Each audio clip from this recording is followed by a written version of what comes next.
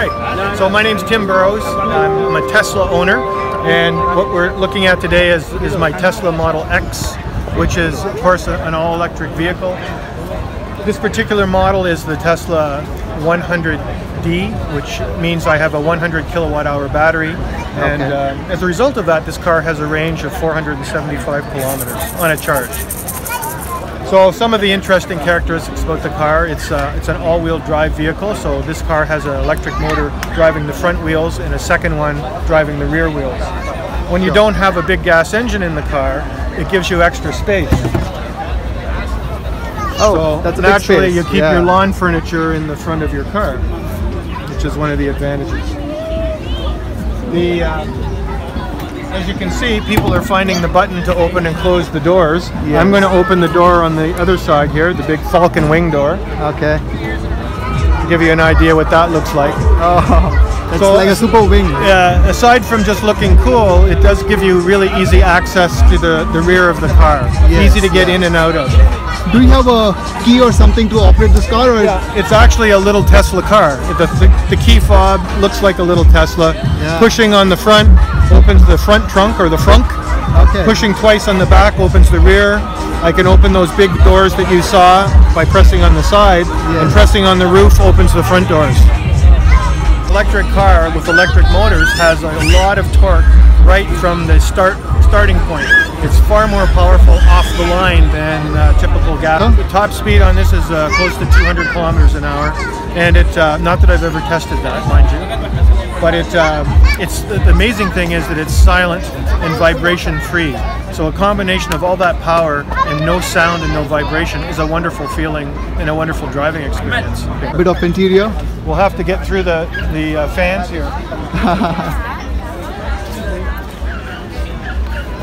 So you'll find on Tesla cars there are very few physical buttons on the car.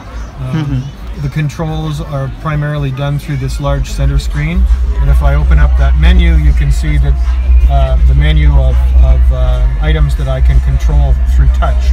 Door seats, the suspension can be raised and lowered, different driving conditions, seat heaters, and a trip meter. Anyway, all of these things can be controlled through touch. Yeah. What you're looking at here, of course, is the navigation screen. So if I put in Orlando, Florida, actually I'll put in Orlando, Florida, and here we are in Mississauga. These red dots that you see faint at the moment, these are all Tesla supercharging stations. Okay. So these are stations that Tesla built for their own vehicles and that will charge the car really very quickly. On a trip to Florida that we're mapping out here, the computer is figuring out the best route and what chargers to use would involve certain charges that were as short as 15 minutes and some maybe up to 35 or 40 minutes, but relatively painless. Since you can drive for 475 kilometers on a charge, by that point most people need to take a bio break or stop for a coffee.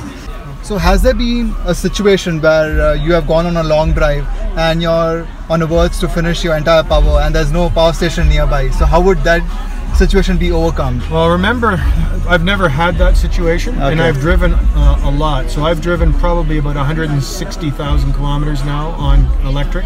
This is my second electric car. I've come close on one occasion when I was hitting some very powerful headwinds, and the computer was telling me that I was running out of charge.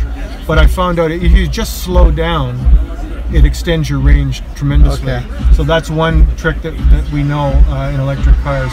But remember, with these cars, you can charge them, plug them into anything. So a campground, even a gas station, you could go in and run an extension cord and plug it into a 110 outlet, like a household outlet.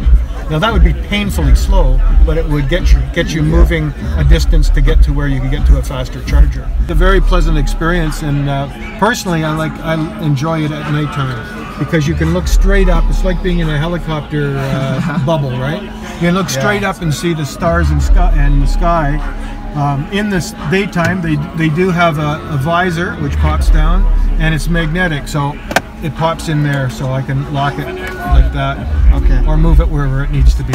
So you do have that just to block the sun, but it's just a nice driving, open driving. It makes the cabin feel roomy. Yeah.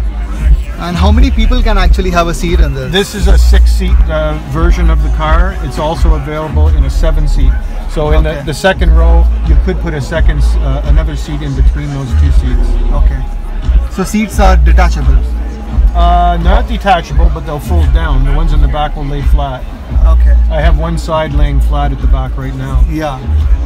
Okay. Let me open that up. There we go. I don't know if that helps you see anything. That's cool. Yeah. One of the advantages, of course, to electric cars, you have no gas tank. So now there's more storage space down here. You can see all my junk down there. It's too much of space, yeah? Yeah. Okay. So just extra storage space. Okay. And how about the seat? Is it removable? Yeah, it'll lay flat just as the one beside it is now. Okay. I just have one laying flat now and the other one upright. The charging port's hidden behind here. So now you can see. And so one end of the cable fits into that. The other end has interchangeable plugs, so I can plug it into a 110 outlet or a 240 volt or whatever. I see a big, huge wheel over here. So is there any special, or it's just a normal tubeless tire? There's nothing special about the tires. The one nice feature the car does have is adjustable suspension. So I can raise and lower the car, and in fact, if you had an area, say down on your street where there was a bad pothole, and you raise the car to go over it, the car using GPS will always remember that spot, and it will raise by itself. You never have to do it again as you go over it, and it'll lower itself. So it's kind of clever that way. The other thing you can't see, again using GPS technology, is that when I drive into my driveway, it opens the garage door for me. As soon as I pull in the driveway, it opens the door. So, fun features.